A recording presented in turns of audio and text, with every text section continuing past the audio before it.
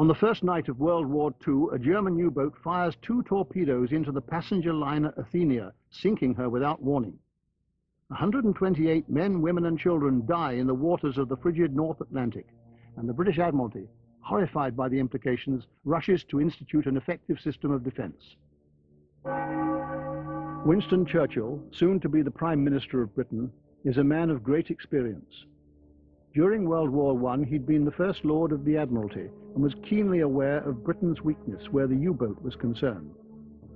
In the last year of that war, the Germans disregarded international law by conducting unrestricted submarine warfare, attacking any ship, even neutrals, within Britain's territorial waters, without concern for the safety of the merchant crews.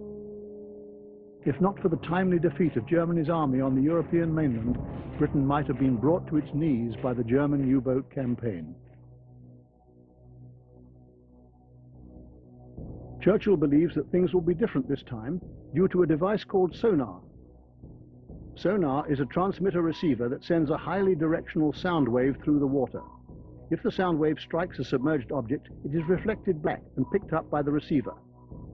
The length of the time from transmission until the echo is received is used to measure the range, which is shown as a flickering light on the range scale. By mounting the transmitter head so that it can be directed like a searchlight, the bearing of the target can be read from the compass receiver. Once located, a ship speeds to the area and drops depth charges on the U-boat, destroying it. However, Karl Dönitz, the head of the Nazi U-boat arm, is a man determined to prove that in the U-boat he has the decisive weapon of the war.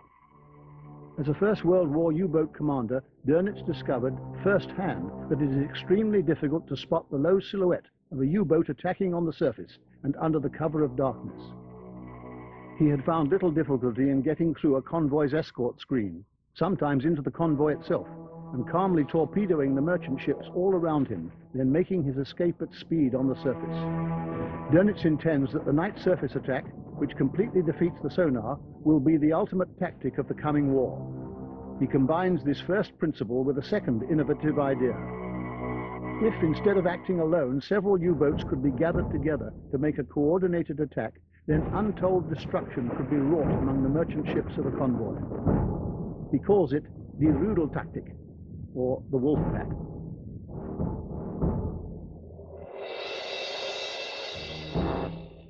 Dönitz lobbies hard to have as many U-boats as possible in service before hostilities begin.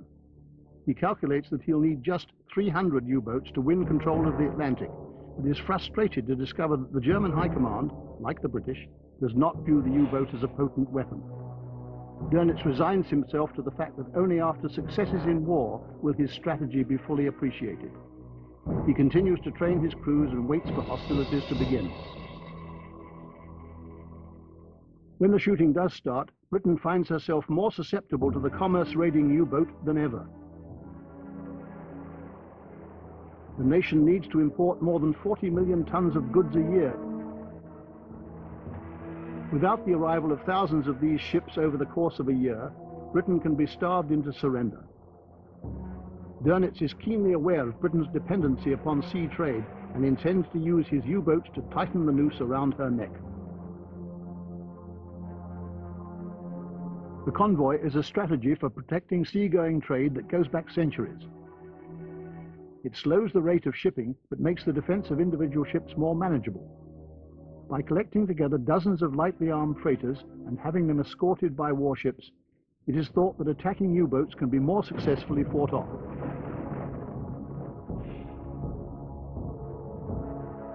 For Dönitz, the opening year of the war is a frustrating one. Instead of the requested 300 U-boats, he has only 46 with which to attack the Allies. Long supply lines mean that he frequently has less than a quarter of his U-boats in enemy waters. Still, British losses to the U-boats are considerable in the first year of the war. However, their success is limited to sinking ships sailing independently of convoys, and the conditions needed to demonstrate the wolf pack continue to elude the U-boat command.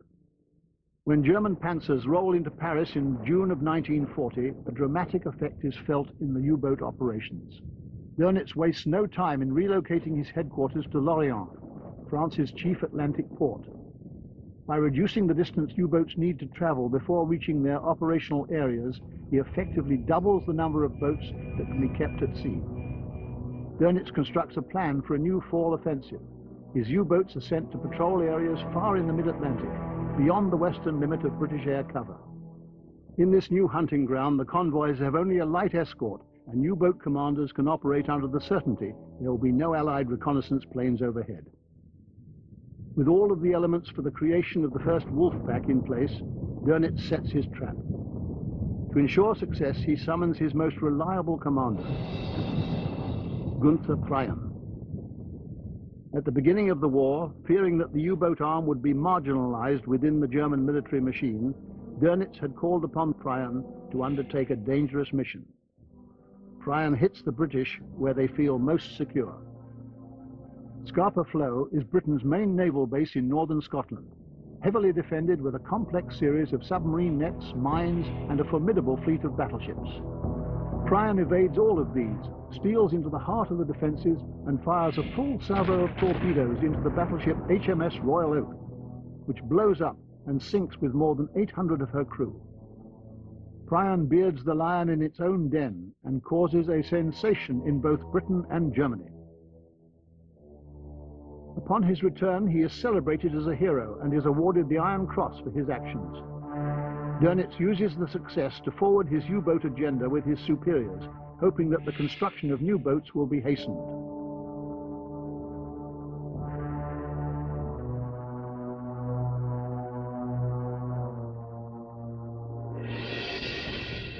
Meanwhile, the Allies have patched together a system of convoy routing and defense that spans the trip between North America and Europe. But with resources stretched to the limit, there are plenty of gaps. Convoys coming from North America sail from Halifax, Sydney, or Bermuda, with an escort of naval vessels made up of whatever the Allies can scrape together, as well as Sunderland flying boats and a motley collection of hurriedly armed passenger ships. At this early stage of the war, most convoys must undertake the mid-Atlantic leg either unescorted or in the company of a single armed merchant cruiser. Upon leaving their original charge, the escorts meet up with another convoy going in the opposite direction. However, weather and logistical errors mean that convoys are frequently left with no escort protection during the dangerous central leg of the trip.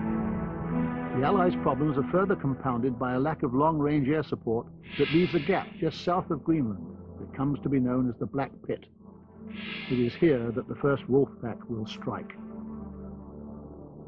In August of 1940, the 10,000-ton British-owned oil tanker Frederick S. Fales lays at anchor in the Bedford Basin of Halifax Harbour. Word went out that the Fales was in need of qualified seamen. Yeah, I was home on leave from another ship. I was only home about a week. I went back to the city again. I was with the intention of joining the Navy.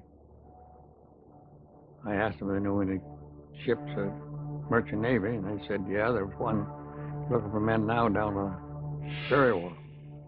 So I went down there, and sure enough, they wanted able seamen. So I signed on right there and then. She was the largest ship they had in the Navy, and the fastest one, or in the Merchant Navy. The tanker sits in Bedford Basin for more than a week as ships from all over the eastern seaboard gather. When all of the elements assemble, the convoy contains 42 vessels of 5 different nations, carrying 250,000 tons of goods. Acting as shepherd to this motley flock is HMS Jervis Bay, a converted passenger ship of the Donaldson Line, which had been taken over by the Admiralty just prior to hostilities and fitted with weapons. These armed merchant cruisers are not meant as anything but a short-term emergency measure, a fact that is obvious by Jervis Bay's Victorian-era deck guns and lack of armour. As Ashley Morris makes his way across the Atlantic, the Nazi Air Force is launching nightly air raids on London. To make these bombing attacks more effective, Dönitz posts several boats, Prien's included, far out into the Atlantic to report on weather conditions. Prien had expended all of his torpedoes in an earlier attack. Dönitz suspects that the British convoy route passes right over the position he has ordered Prien to patrol. The U-boat commander zigzags across his assigned area, dutifully reporting the weather. On the morning of September the 20th, after more than a week of empty seas and grey skies, Bryan's hydrophone operator reports a contact. The captain immediately orders U-47 to the surface to investigate. There on the horizon are 42 heavily laden merchant ships sailing for the besieged Britain. Convoy HX-72 has sailed into the first Wolfpack's hunting ground. Bryan radios Dönitz at U-boat headquarters that he is now shadowing a large convoy on a slow easterly course. According to a well-rehearsed strategy, Bryan, as the first boat on the scene, doesn't close to attack, but rather takes up position just over the horizon and follows from the rear. His job is to maintain contact with the convoy and provide constant updates on its position and heading. At U-boat headquarters in France, Dönitz is elated. For the first time, a convoy has been spotted far enough to the west that U-boats from an area extending over 400 nautical miles can be brought to the attack. Among those close enough to catch HX-72 are two of the U-boat arm's most dangerous, Otto Kretschmer in U-99 and Joachim Schepke in U-100. These wolves will have 2 full nights to assault the convoy before it reaches the safety of air cover. Headquarters staff quickly calculates interception courses for the U-boats in the vicinity. Kretschmer, who is closest to convoy, wastes no time and rushes to Bryan's call at collision speed. Unavoidable delays have put the convoy behind schedule, and now it will have to continue on alone for almost 24 hours before meeting its British escort. The merchantmen will be left to defend themselves, a task for which they are completely unprepared. We're up there doing gun drill. The gun was a telephone pole with tripods. We were painting it and looking at it. They were looking busy up there. I knew that they were carrying telephone poles, all the traders were. So I knew you had nothing to fire with, nothing to shoot with.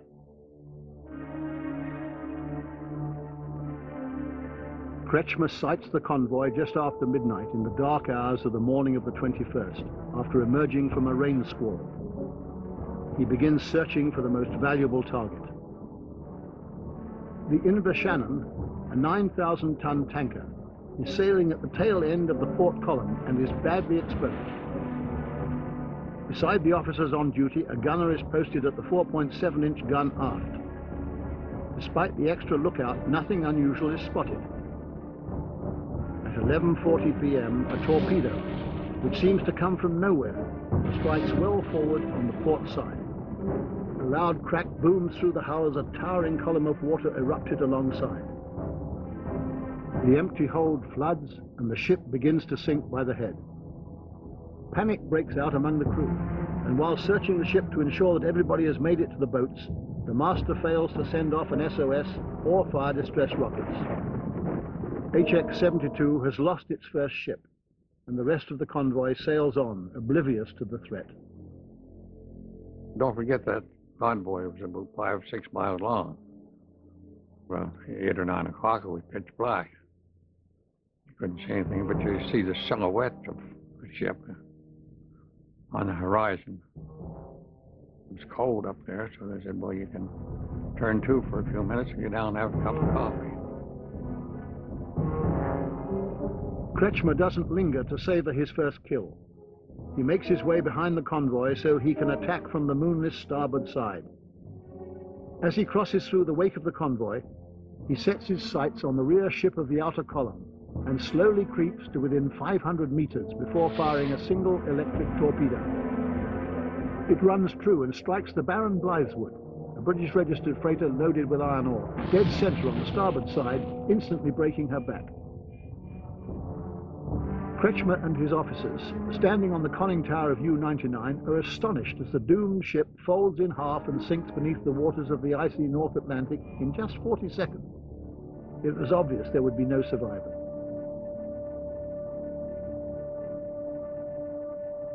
Everybody feared it was going to go, just hoping it wasn't us, that's all.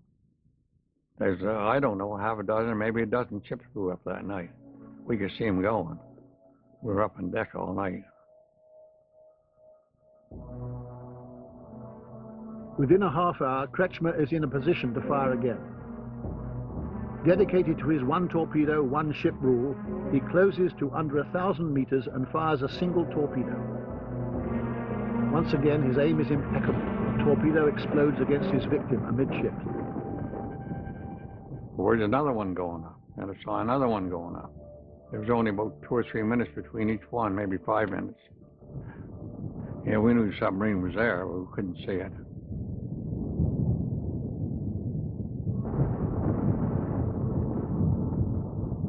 And the explosion roars through the ship.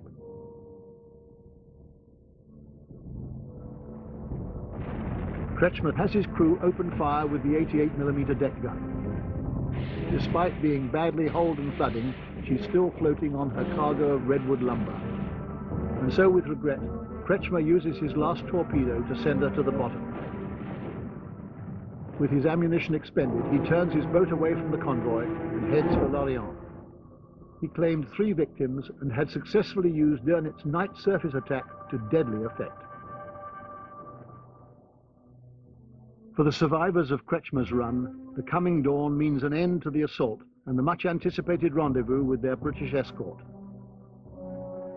The merchant seamen are confident that the ships of His Majesty's Royal Navy will give the wolves a fight. But both the convoy and the escort will still have to spend a long, dark night with the most determined wolf of them all. Joachim Schepke in U-100 is moving into position and preparing for darkness to fall. Tryon in U-48 is still shadowing the convoy when at midday one of his lookouts sounds the alarm. Out of a dark rain squall, 2 escorts come charging straight for them. Tryon wastes no time ordering a crash dive. They await the shock of the depth charges, but they never come. The escorts have failed to spot them. The escort commander operates under the assumption that a U-boat would never dare to penetrate inside the convoy, because even the light armament of a merchant ship can disable it.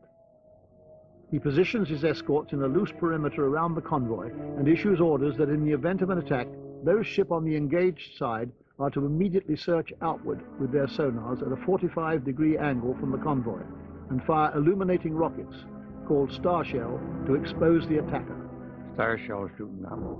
If another ship gets too close to one, or they think it's a submarine, they fire a shell up in the air, and it's a bright light. It goes up, just a ball of light goes up, and then it explodes and gets down. You can see the whole convoy. When darkness falls, Schepke inches toward the starboard column of the convoy, still on the surface, and keeping a keen eye for escorts. He increases speed until he reaches a position just ahead of the convoy and unleashes a volley of 3 torpedoes. Schepke's torpedoes have struck the second ships in columns 4, 5, and 6. Oh my God, he says that thing's loaded with TNT or dynamite or something. But we watched her come down. We carried on just the same. Another 5 minutes, another ship went up.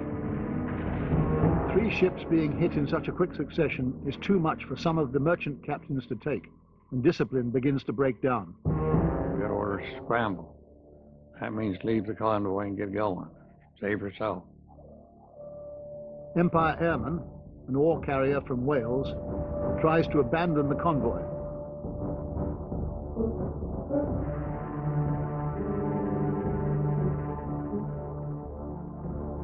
As she turns to the south, she crosses the bow of U-100. Schepke fires at a range of 1,000 meters and the ship sinks quickly.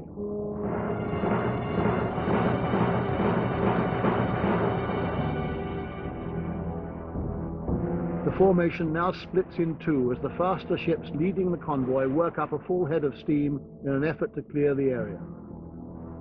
Leaving the slower ships behind doesn't prove to be of much value.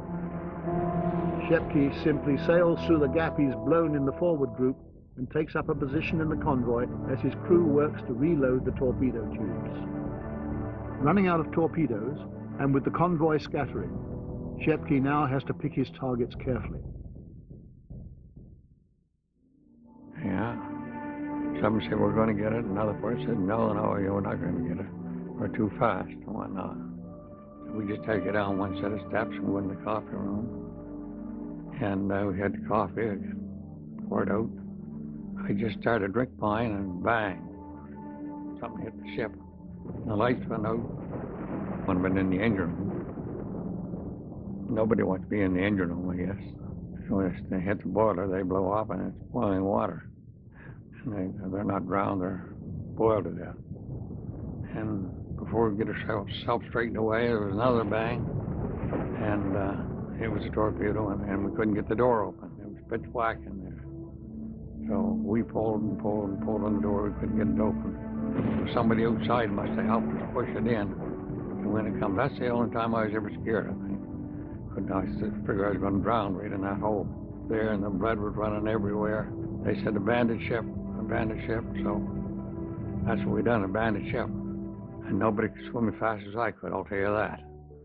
I swam about, I'll bet you I swam a good half a mile. I knew if we stayed a handy round, was sinking, you'd get down with her. And while I was swimming, I had a pair of hip rubber boots on. I had to take them off. Couldn't swim with them on. So I was in my sock feet. As Ashley Morris and his fellow crewmen struggle for their lives, Shepke, his torpedoes exhausted, clears the area, easily avoiding the escorts that are frantically searching for him. The next day will bring the convoy within the defensive patrols of the RAF, so all U-boats disengage and head for a triumphant return to Lorient. Never had the horn, said, "We're sorry, boys, we'll have to leave you. Can't pick you up." They took off again. I was only gone about half an hour, and they come back with a scramble net over the side and come up alongside of us.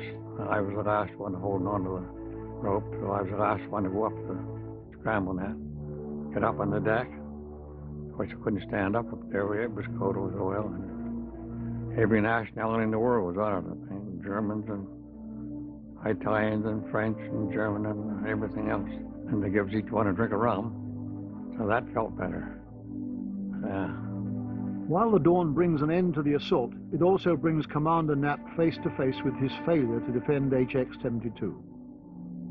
All around is the floating wreckage of Shepke's victims. Knapp and his escort force go to work retrieving the crews of the merchant ships from lifeboats and the oily sea itself.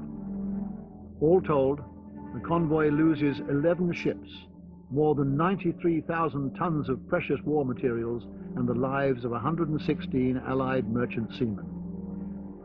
Not even a single hit is registered against the U-boats. For the Allies, whose cities are burning and people living in constant fear of invasion, the only thing preventing total defeat is a thin lifeline of steel-grey ships. Ashley Morris makes himself a promise. Next time he encounters a U-boat, he'll have more than a wooden deck gun with which to avenge the death of his friends.